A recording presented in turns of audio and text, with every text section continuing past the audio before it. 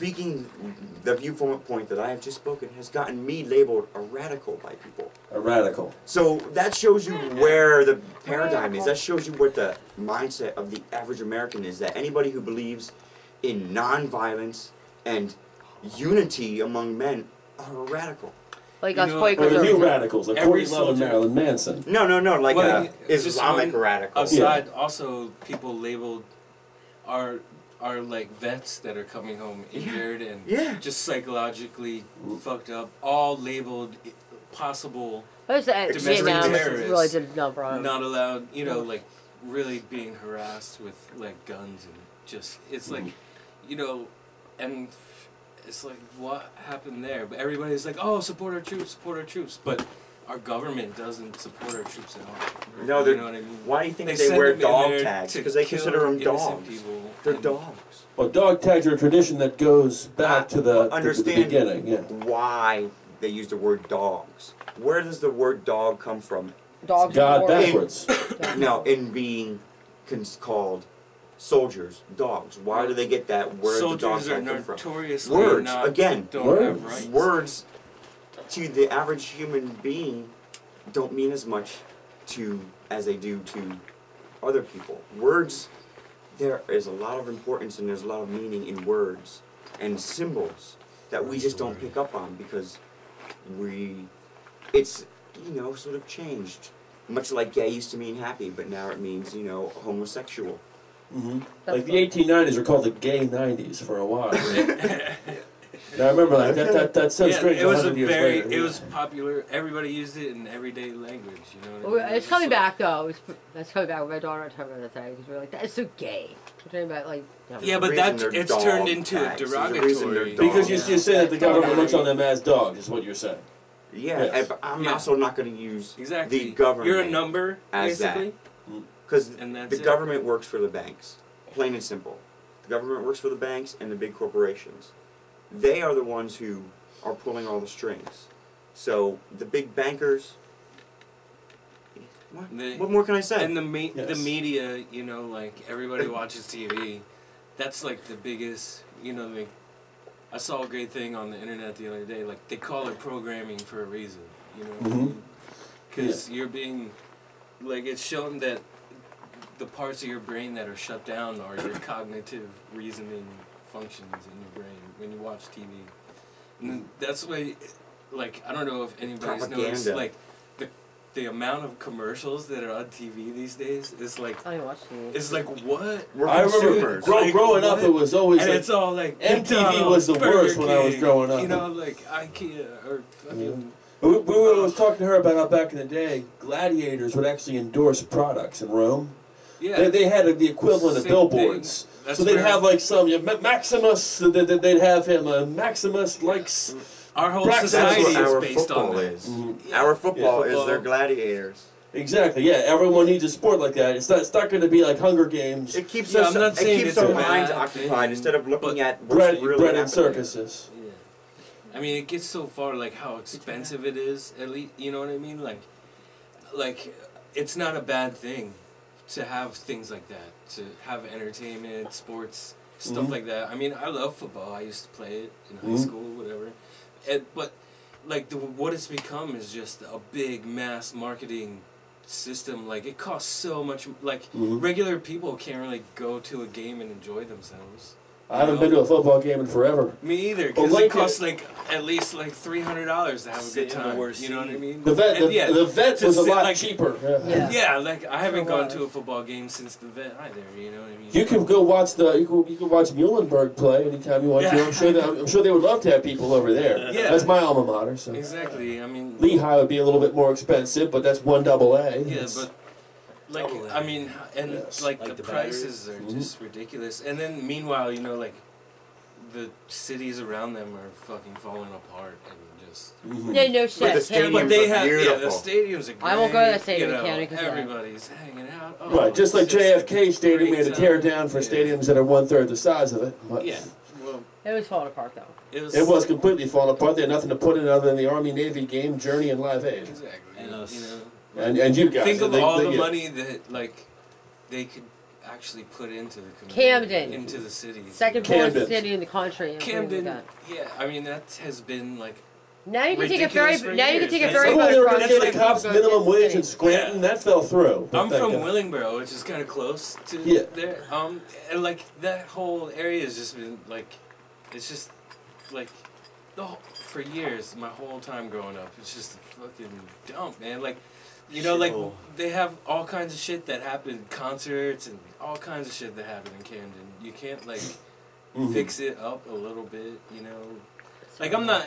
it goes for everybody else, too. Yes. And now you can take a ferry boat across. You don't have to go into the city of All that Camden to money. go to the stadium now. So. Yeah, it's like, it's all blocked off now, so you don't... It's like a It's freaking resort terrible. I in can't believe Jamaica. it. You don't have to Yeah. go off property, I agree. you know? Mhm. Terrible. I'll never forget the time I got lost in Camden, and my friends and I wanted to pull over and ask someone for directions. Remember the Patco line was on fire underground? That was me. The Patco line was on fire underground, and people were running all over the place. It was ever on the news. Remember? There's the Patco lines on fire. People were trapped. No, I remember this. We passed by a group of cops. I wanted to ask them for directions. My friend's like, I think they were in the middle of something. Yeah. Yes, they were. They were. My brain couldn't process it. It was like something out of TV, what they were doing. Yeah. But, yeah, so that's that. So anyway, we've talked about your political opinions, and the political opinions that's exposed in this episode are not necessarily the political opinions of the 191 staff. We don't have any. That's what then, you know, of course, this happens every time we have a political interview. We do tell you that is, we have to give. That's what this is all about. We have no opinions. We Forum. make no money. We charge no money. That's We have great, nothing. man. We're We nothing. thank you a Right. lot for allowing us to Yes, say yes. what we had to We say. own our Right, statements. right, to give people a forum to say and to talk about. Tolerance is the key. Yeah, to anarchy. exactly. Tolerance, love, most Love. of all. Yes. All you need is love. All you need Freedom is the love. great, The the Beatles were highest not wrong. expression of love is freedom. And this is what goes into the music, is it not? It's exactly what our music is about. All right, we're gonna take a short break because don't go anywhere, guys. Because I just want to just break up the video here for a second, and we'll come back and we'll talk about your music. And bacon. I'm going to just make this very, very short, as short as possible. Yeah. Jackie O. Breaking over Jackie O. 20 seconds. We'll be right back. 20 seconds? I think this is when she says no to vegetables. I like vegetables. That's because she choked and she chipped Vegetable, the tooth on a piece mineral. All good. of it. Vegetable I don't know what this says. Oh yeah, I say took no a to school vegetables. already today. I thought you took a Oh, did you know Bound Alive? Do you know that band, Becca? I was eating Brussels sprouts. Becca, you know Bound Alive? Yeah, they want me to manage them. The lead guitarist just died. What? Danny was his name. I don't Oh, know. Danny's dead? What? Yeah, he just died. They just announced it. Holy fucking shit. Well, now we're live on air. Our sympathies go out to Bound to Rob and the guys at Bound Alive. We just found out that there has been Dan has passed away. The guitarist, we're very Yeah, sorry. so our condolences. That happened out of nowhere. But we were heading back on the air that quick, so it seems a little anticlimactic for us to talk about like this. But yes, our condolences. Rest in peace, bro. But Yeah, now, condolences Rob, I'll call for you later. Prophet as well. Rest in peace. yes. Man, So now, that's going horrible. back to Prophet, we've just talked about the political release. We just heard the music. Now to get more on what fuses the influence between the music, the politics, the lyrics, what gets in the mind of the Prophet? What gets in someone's head is, okay, I gotta go out and sing this and play this. As I just say, you know, I definitely associate politics with like I know I wouldn't call you guys rap rock.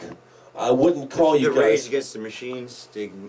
I think I was in the park. Yeah, I definitely hear Yeah. some Rage Against the Machine in your sound. I hear at least some influence. Yeah, But I'm also musically, thinking I Downset, if anyone remembers Downset.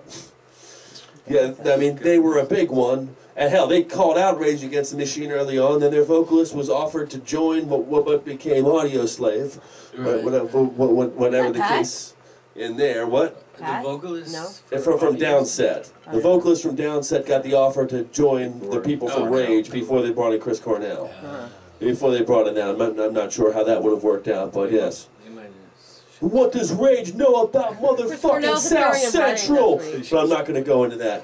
Yeah. Yes. Well, you know, like throughout, just like from the beginning of time, music has been about a message, basically. Yeah. Either you're trying to portray an emotion or you're telling a story or something. You know, you're trying. To All the get greatest someone. artists were rebelling against some form of tyranny or another. It's evident in the history of the said artists. It's also evident in their works. You know. Yeah. So I mean, it's just a natural thing.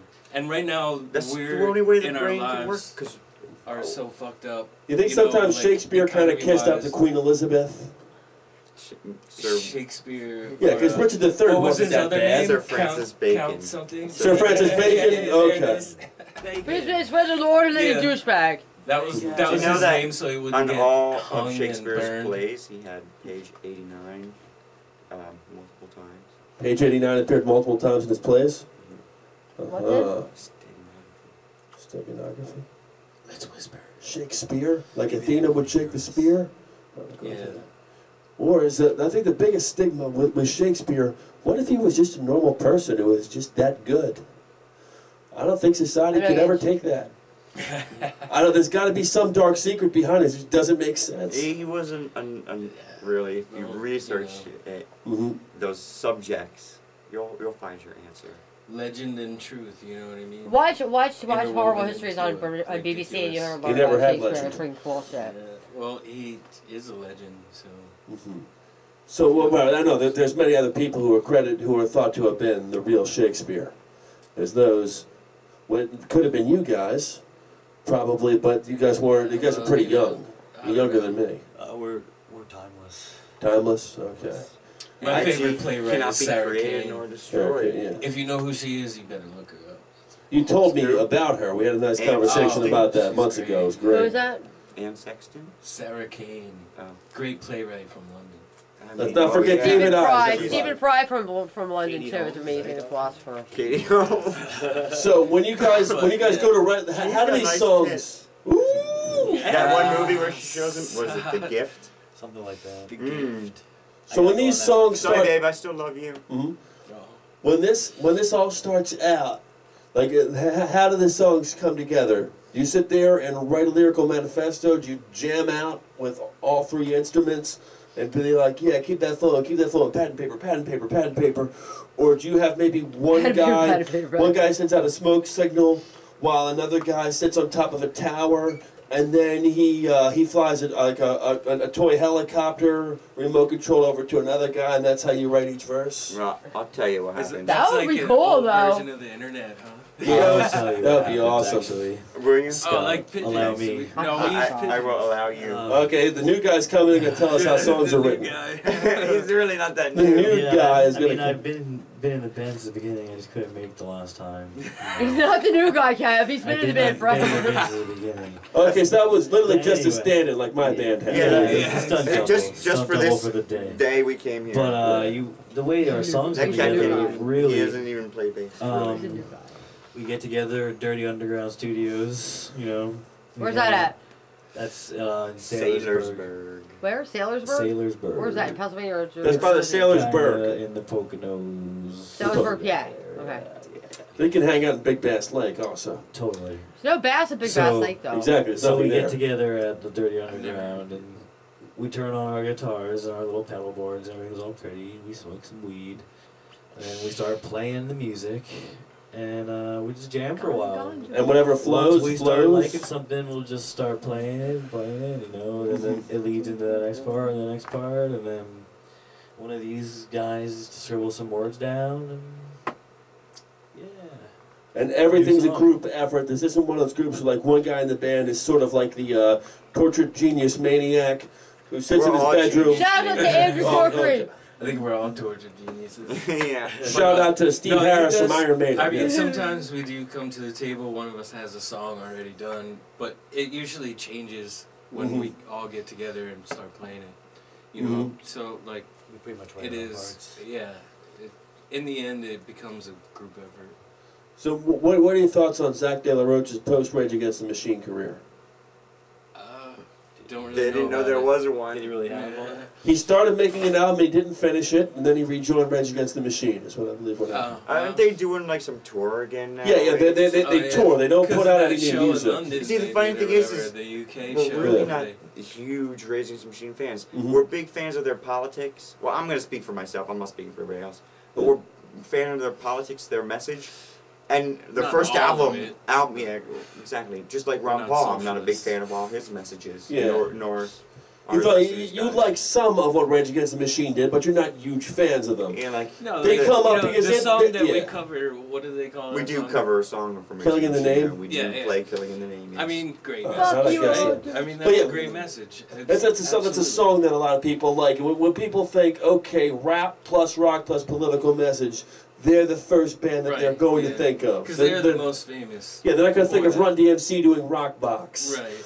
They're going to think of that, and again, very few people remember Downset unless you were in like hardcore heavy metal in the mid '90s. Yeah, Fair statement. I don't know them, but I was into that stuff then. But you know, like I've always been to everything. But Yeah. you know, but there's so much great political music out there that nobody knows about. You know? And there's so much stuff that is out there that we don't recognize is political. That really is. Mm-hmm. What was it to give a shout out to? Like what? The biggest surprise to me for a political band was seeing that Chumbawamba is actually very, very political. Oh, get no down. Yeah, you know, like I was like, wow. That's your only song. No, that was the one. What is it? Like, That was the I get one, up yeah. again. I get down. or some shit. I get knocked down. Yeah. This in the night away. Yeah, That came on, but the song was they invented the word "noke." I get knocked down, which I think he meant knocked down. That's what I got. Crazy accent. Yeah, and I remember my friends absolutely loved that song in 1998. I remember that. And Do that you song's have new not friends even now? political, really. Yes. I mean, a couple of Yes, words. seem yes, I political, do. But that song's, I get That that was just their getting hit. drunk and, you know, causing a ruckus. It takes the whiskey drink. It takes the But like whiskey drink. a lot of their later stuff is all very, you know, in the movement and stuff. That whole CD is pretty much political. Just that one song was like. Yeah, they that- had that their one one fun song. hit. And unfortunately, they never got And to they couldn't follow. play the Yeah. rest of it. It was Yeah. probably actually good, Yeah. but it was political. Yeah. So I mean, what was the other one? Maybe the crash test Atari dummies? Teenage Riot.